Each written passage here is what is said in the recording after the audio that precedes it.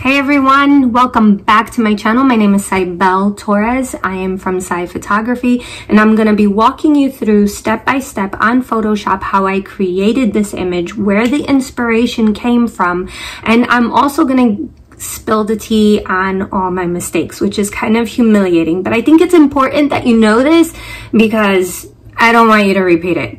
So let's get to it.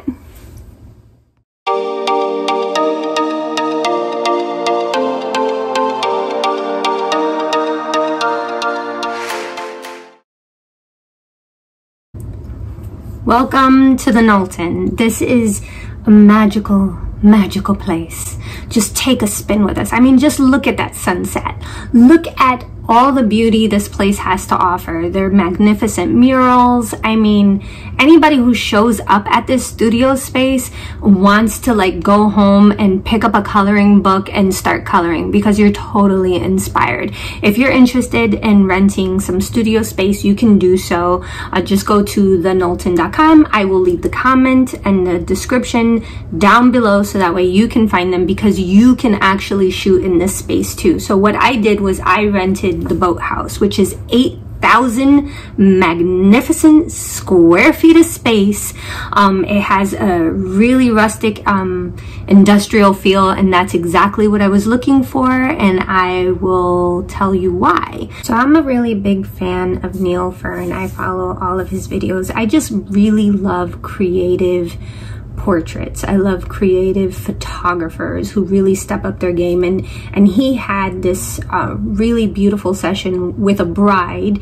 And of course I do wedding photography as well, but maternity is really my niche, and so I wanted to do something with a mommy. However, I did not have a mommy on hand to do this maternity session, and the boathouse was going to be reserved for a couple of months during the summer. So I needed to make sure that I seized the moment, and I had to seize the moment on a day of the week in the evening. So I didn't have the spectacular sunlight coming through the windows, but that's okay. We just had to improvise. So the Knowlton was kind enough to kind of provide some beautiful backlights up on the windows just to kind of light up the windows in the back.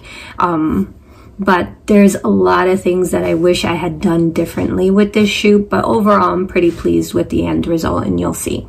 One of the things that you need to know is that I'm a very poor photographer. I don't have the means to be buying all the latest tech. I can't do it. It's way too much money. So thank God for the Knowlton for providing all the uplighting to light up the windows, because if not, I mean, the sun set really quick and we were working in the dark.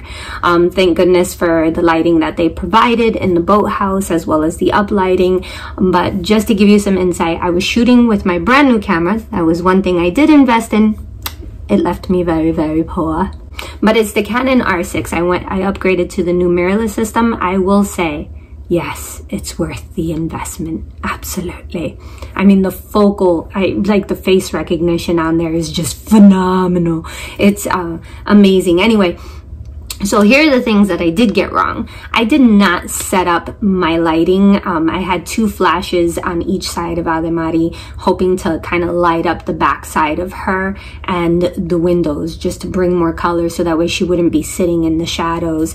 And I had my flash point system, my main light, my key light shining in front of her that was really casting a beautiful soft light directly on her face. I had the honeycomb on it so that way it would have more of a spotlight effect, because I didn't want the fabric to be super bright. I wanted her to be bright.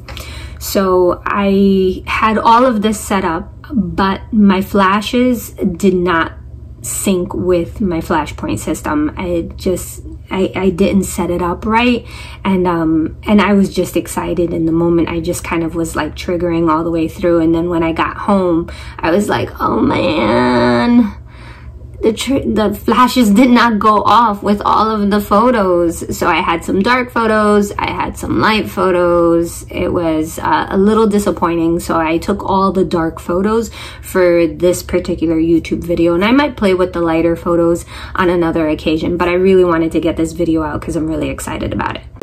So let me explain what's going on here. Adamari has to stay completely still because this is going to be a composite image. I'm going to take maybe 10 or 15 photos and just layer them all on top of each other. We started off with black fabric, but what it was really doing was just covering the whole window. So then it was black. So, I mean, with the shadows and the lighting, it just wasn't going to work. It wasn't transparent enough. So we had gotten this red fabric. We wrapped it around her waist, and it still wasn't transparent enough. Like when Neil did it, he did it with a veil and it just flowed beautifully and it was completely transparent so you could see the whole backdrop.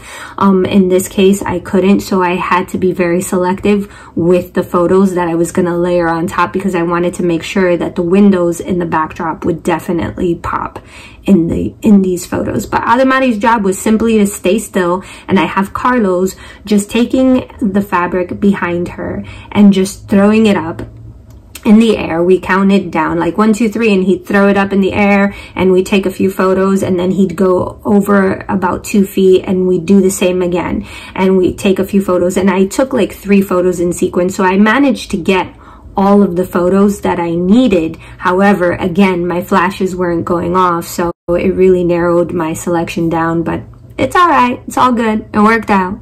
So after the night was done and I figured I had enough shots, we decided to call it a night and wrap up and close up shop. So now we're going to go straight into the editing. Are you ready for this? Okay, people, I am not the Photoshop guru.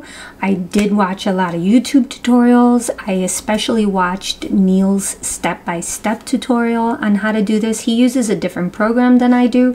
So what I did is I imported all of my photos into Lightroom. I selected the ones that I wanted to use.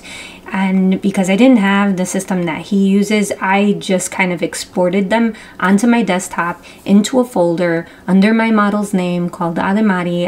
And from there, I imported them into Photoshop. Okay, so once you have Photoshop open, what you want to do is you want to go into File and look for the word Scripts. From Scripts, you want to go into Import Stacked Images. You're going to browse your files. You're going to select, well, in my case, I selected my desktop, the file for Adamari, and I selected the images that were relatively the same and hit OK, and it automatically imports them all one by one, all stacked like a stack of cards. And so right now you're watching Photoshop just kind of import every single one of the images right into the file. You can see them all right here, and you see this like eyeball that's next to each of the images. That is so that way you can view each of the layers. So we'll just unclick these layers and just go one by one, and you can kind of see all of the photos that I selected where the fabric was flowing in a different direction. So we'll just unclick all of these, and we're gonna get down to the last image. I'm looking for the image that I am going to use that is going to be the image of Adamari's face. That'll be kind of like the top image, which will be the first image. So as you can see here, when we'll zoom in close, you'll see that the lighting was just perfect, at least on her. So now I have my image selected, and what I want to do is I want to take the next layer. You see this fabric right here? I want that fabric, just that fabric alone. So what I'm going to do is I'm going to go to the masking layer and I'm going to mask this. So I'm using a Mac, so I'm using Control on my keyboard and I'm just hitting the mask button, and then I'm taking my paintbrush because the image obviously disappeared, and I'm just painting right over the image to just reveal. So it's almost acting like an eraser, and it's erasing the black and just revealing the fabric right underneath the image. So as long as the images are exactly the same, you won't have to worry about, that's why it's so important to have it on a tripod. You won't have to worry about getting the wall right, getting the floor right. Everything will be the same. The only thing that's moving is the fabric. And as you're painting away, if you make any mistakes, just reverse the colors and then you can just paint right over it and it'll erase what you just, you know, where your mistakes were. So then we're just going to go on to the next image. And we're going to select the fabric from this image, and we're going to do exactly the same process. This is actually kind of tedious. It's actually a long process, so I respect most photographers who take the time to do this. This is quite the art. But now I have like this more extravagant dress. I did make a mistake right here, so I need to go in and just kind of erase what I did. But I am coming in and I'm actually taking the brush and just revealing the fabric underneath. So now it's gonna look like she almost has like several pieces of fabric just flowing all over her, like there was a whole bunch of people around her and they're all just flying it.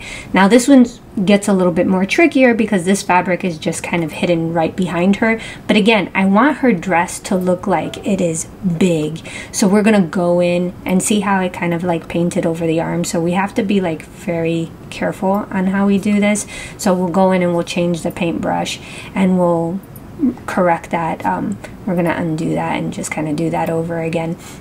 But you get the hint, and we do this over and over and over again with all of the layers. And this video can get pretty long if I go through each of them. This is about a 35 to 45 minute process selecting all these different layers. So what I want to do is just kind of speed this along and get closer to the end. Okay, so I'm just going to fast forward through all of this, but I do want you to see the detail of what went into this one particular photo, just taking the time to make sure that I'm layering it, but I'm not messing up her face and her skin and everything else. Now there are some details in the windows. I'm just taking the lasso and I'm right clicking and hitting fill content aware, and what that does is that Photoshop automatically takes the scenario around the image and just fills it up with what it would have been. So it works out perfectly in this case, so it saves me a lot of time in editing, but that's just the lasso tool. So from here, I'm going into my files because I did not have the smoke machine that Neil did, and I really love the effect. So I have some images that I had gotten from Etsy, and I'll share those with you in the link below. But I do have some smoke overlays. So what I'm doing is I'm just expanding this smoke image. I love this one because it kind of just looks like the smoke is just coming from one direction, taking over the floor and falling over her. So I'm just stretching it out, making it a little bit bigger so that way it falls on top of the entire image. And we'll just double click that so that way it falls into place. And then of course we need to move it around because it is not in the right spot at all. So we need to move this more on. I definitely went the wrong way. We want to go back up to the top. And yeah, that actually looks good. And then from here, I don't want it that bright. So what I want to do is I just want to reduce the opacity and just bring it down a notch.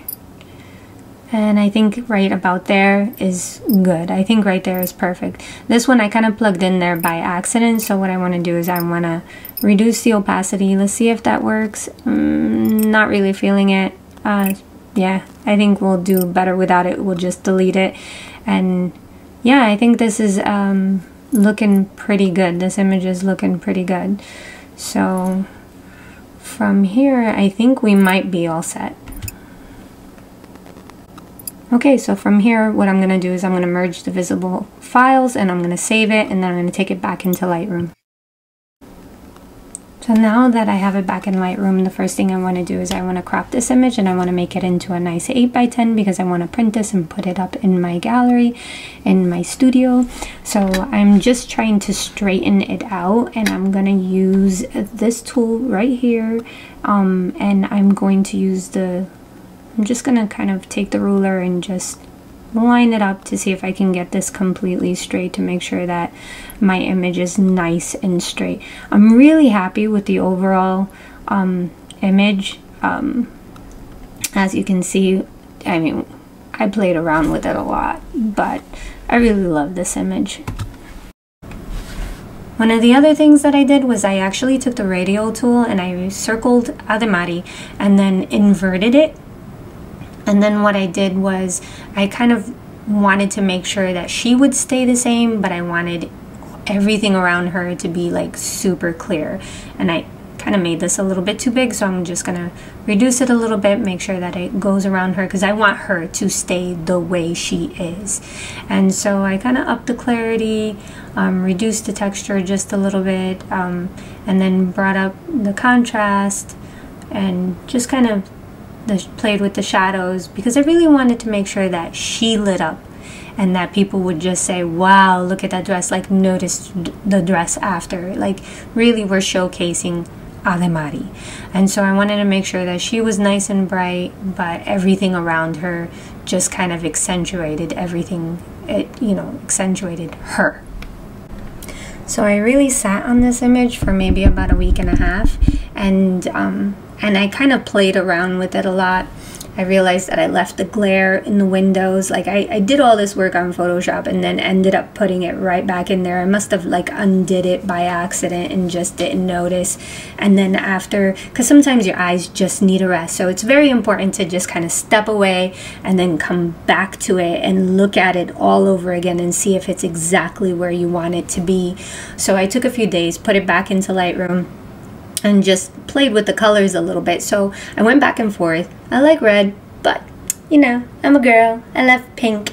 And so I kind of played with the pink. Let me know what you like best. If you like the red or the pink, leave a comment down below. If you want to see more videos like this, please leave me a comment. Give me suggestions. Give me inspiration. I love it all, and thanks for watching.